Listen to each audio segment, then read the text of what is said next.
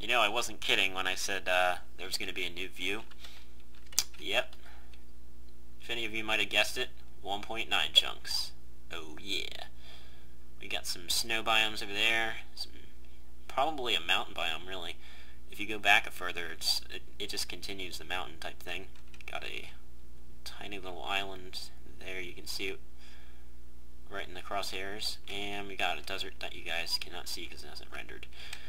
Anyway, welcome to episode 4 of Iggy's SP World Tour thing that I like to do. But it's been very hard to get out and actually get this done. I mean, get out and I don't know why I use that terminology there, but okay. And we also got a pine forest back there. Some free wood. It's actually very close, so I might just build a little bridge and make it nice and easy. Let me turn on some fog here so we don't run so much lag in-game for me. Of course, you guys are getting 90 FPS, so be thankful. Anyway, here's my new island. The island that I have ported into a 1.9 world.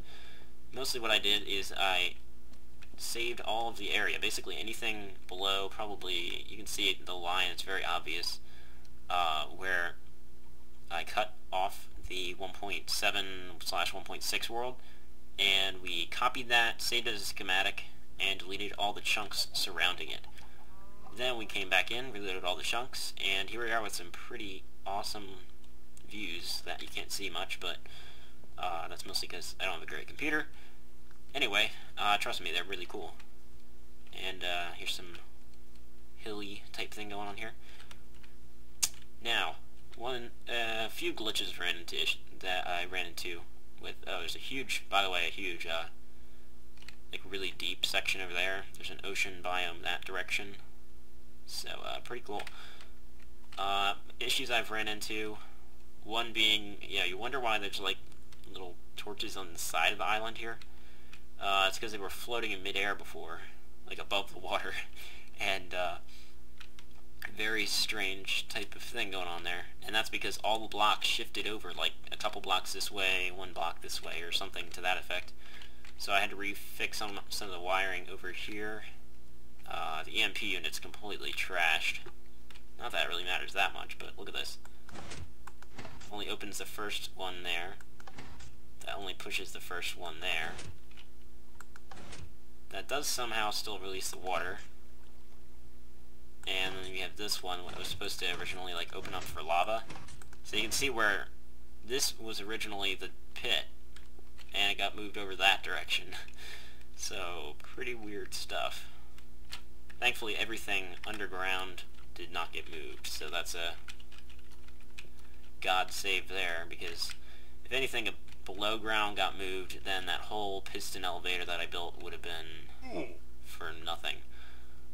Yes, I am playing in peaceful. I plan on playing in peaceful until I can get a mob system going. Mostly because I just don't want Enderman starting to take my stuff. But I might play in hard for a little bit. I don't know. Not this episode, but for real, when I start caving and stuff. Anyway, we'll do this little TNT trick so you guys can see around. As you can see, I've deactivated the old mob system. I didn't mention that earlier, but I'll mention it now.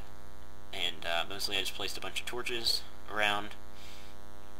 And yeah, you can sort of see some of the old world. There's a dungeon there. This is the old cave systems that we're looking at right now, and there's the slime farm work in progress. So when we take the fog off here, you guys will see the distance. In the distance, you'll see some of the 1.9 caves. There's a lot of ravines around here, a lot of underground ravines. Pretty cool. Yeah, this is all lit up mostly, for the most part. But yeah, you can start to see in the background there. Yeah, right there, you can see one of the ravines. There's at least like 4 or 5 just surrounding this island. And you can sort of see some of that too there. Pretty cool. So, yep, 1.9 is here in Iggy Land. Pretty cool. And as you can see, I've also done some more work on the storage system. Not really as much as I wanted to get done, but Still getting there. Got some more diamonds. Hunting for some more. Got some netherrack, which, by the way, I'm going to have to delete some of the chunks for the nether so I can get the new nether. I'll be planning on doing that soon. I don't really have anything valuable in the nether anyway, so it's just a little dirt hut, as you guys saw last time. I've got clay here, gravel, and I've also redid some of the design, so we're doing furnace, workbench, furnace, workbench, but I plan on having the furnace with the cobblestone background and the whoops, I mixed that up. I plan on having the furnace with the cobblestone background and the workbench with the wooden background. And the back chests, trust me, they look terrible, so I had to change that around. Lighting system's still not really fixed for these. I hope Notch gets on that, but I am in pre-release 3, but even in 1.8 it's still all screwed up. I guess the game's still in beta for a reason. I remember that time when the stairs were all like that, and I never used stairs again. I just started using hash slabs. It's really annoying. But eventually I reverted back over. Oh, and I like that in 1.9 you don't have that annoying chest sound. Thank you. Please keep it that way, Notch. Anyway, as you can see, I ripped apart the whole mob killing system up here. I mean, I guess I could still have most of the mobs working. I would just have to make it smaller down there so that that Enderman couldn't spawn, but it's not really worth it. I kind of want Endermen, so I decided I'm just going to push myself to build a new mob system. It's gravity-based. So yeah, that will be a project for the future. We also have some animals over here, if you guys want to go check them out. Have them separated on separate little stalls. Got a couple pigs. I think that's 3 cows. 2, 3. It's 2 of them. And we've got some sheep. We can kill off the ones that don't have any wool at some point. And we've got some eggs in there. I'm not going to bother getting them. But we've got like at least 4 chickens in there, I think. Yeah. And here's another example of things shifting. So yeah. Pretty crazy. I did not put redstone on clay, trust me. I just took away the blocks for whatever reason. So yeah, we've got a bunch of animals now. That's nice. And I actually have some wheat on me. So we'll breed, yeah, these pigs. There we go. Isn't that cute? Stuck on the fence. There we go. I did run into an issue where there was actually what happened is the cow, or no, wait, it was the pigs. There's 2 pigs, and they got up against the wall, and the pig spawned over in the cow section. Or it might have been the other way around, but either way, it was like, whoa, that's pretty crazy. So, yeah, this is just to try things out. I'm not really planning on keeping this as my permanent way of taking care of animals. But okay, sorry about that. People calling as soon as I'm making a video. Wouldn't that be convenient? Anyway, here's another thing you may have noticed. The buildings got ripped down, and now you can sort of see the wiring. I have to clean this up still, but it's still a work in progress with this. I might actually take this out, I'm not sure, because it like almost never works on the first try. You always have to go back down to get up. And if you don't know what this is, it's a piston elevator. So yeah, I might do that zipper design by that zipper design. I don't know who made it. It was like Royal Walrus or something like that, I think. I'm not sure, but I think that looks pretty reliable for the most part, so I might try that. Not sure, but anyway, here's another thing I took a bit of time to build. It's a easy way to take care. You know how I have that little tunnel that goes down? Well, now I have a way to control which way I go. For example, if I want to go to the basement, slip that up, and I'm in the basement. This is the basement, by the way. I dug it out probably, yeah, a few hours ago. And this is mostly just where I'm going to do all the redstone wiring, kind of preparing for more complex things that I'll be building and such. So I thought I'd get ahead of the game and set this up. And if you're wondering what these are, this is where the pot lights are, so I can't really mess around with them, or really have to, it's kind of a pain to fix them, so I just kind of keep it the way it is there. And it doesn't look too bad either. And I also have this going all the way back around that direction, so pretty cool.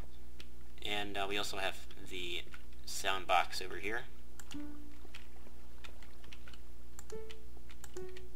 So yeah, pretty cool. Don't know if you guys can hear that. Turn the sound up a little bit now that we're away from the animals.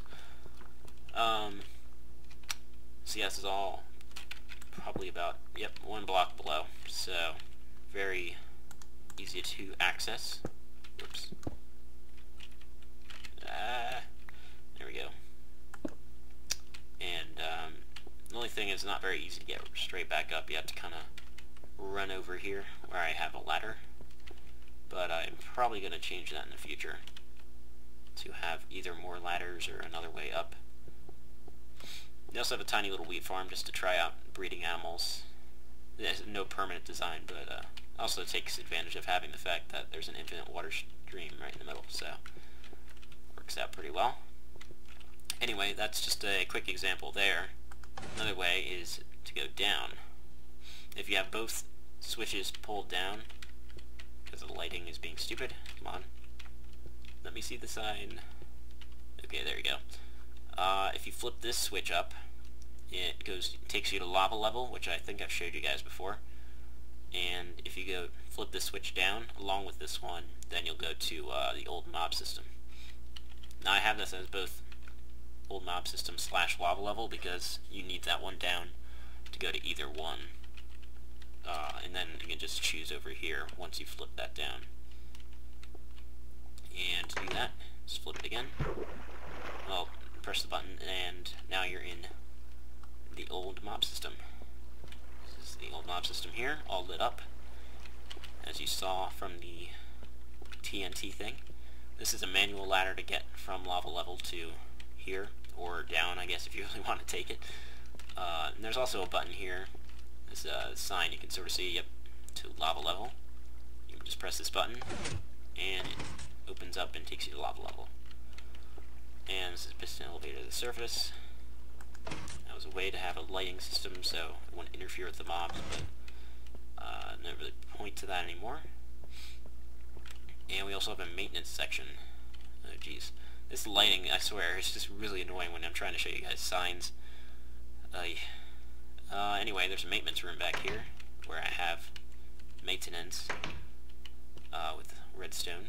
This is all the redstone wiring for the surface to here changing system, basically.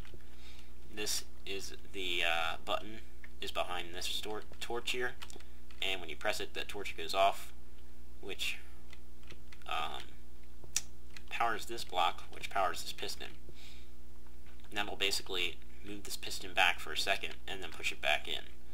And that piston is controlling the block that completes the circuit. As you can see, there's a redstone repeater there that allows the circuit to go through the block and to here to power this piston that's underneath you when you're standing there. So when you press that button, it only lasts for a couple seconds, which basically allows you to go down and not get hurt by the piston closing. So it's a perfect amount of time. And this wiring goes all the way up to the surface.